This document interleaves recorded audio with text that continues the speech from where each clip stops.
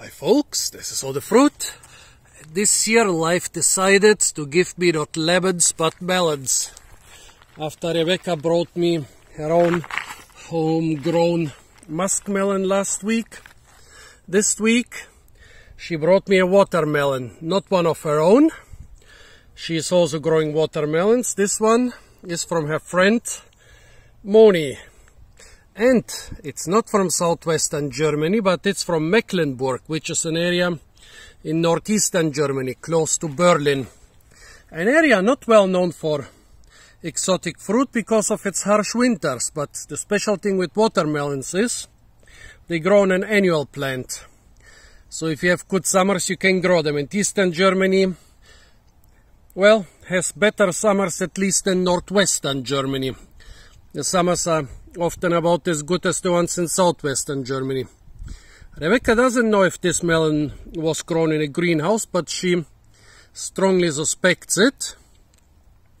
Let's look at it. Well, it's one of those round black watermelons, well, dark green, which are so typical in Western Europe. It's ripe, black seeds, quite small as you can see, but quite good for a Germany grown melon. Watermelon, sorry. Now let's try the taste.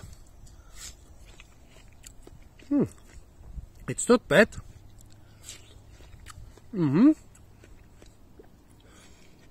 Sweet and crispy. If I had bought it in a supermarket, and pretty much almost all melons in German supermarkets come from Southern Europe, I would have said, yeah, a good melon, but nothing special. But for something grown in Germany, this is really quite good. I don't know the variety. Most Germans don't care about varieties of watermelons.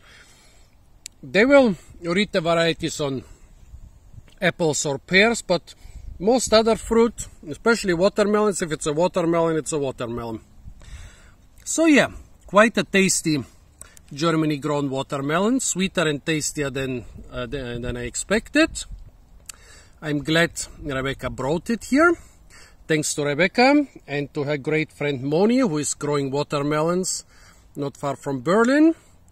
And stay tuned for a lot more fruit videos from the wonderful German fruit growers. And don't forget to like, share, comment and subscribe.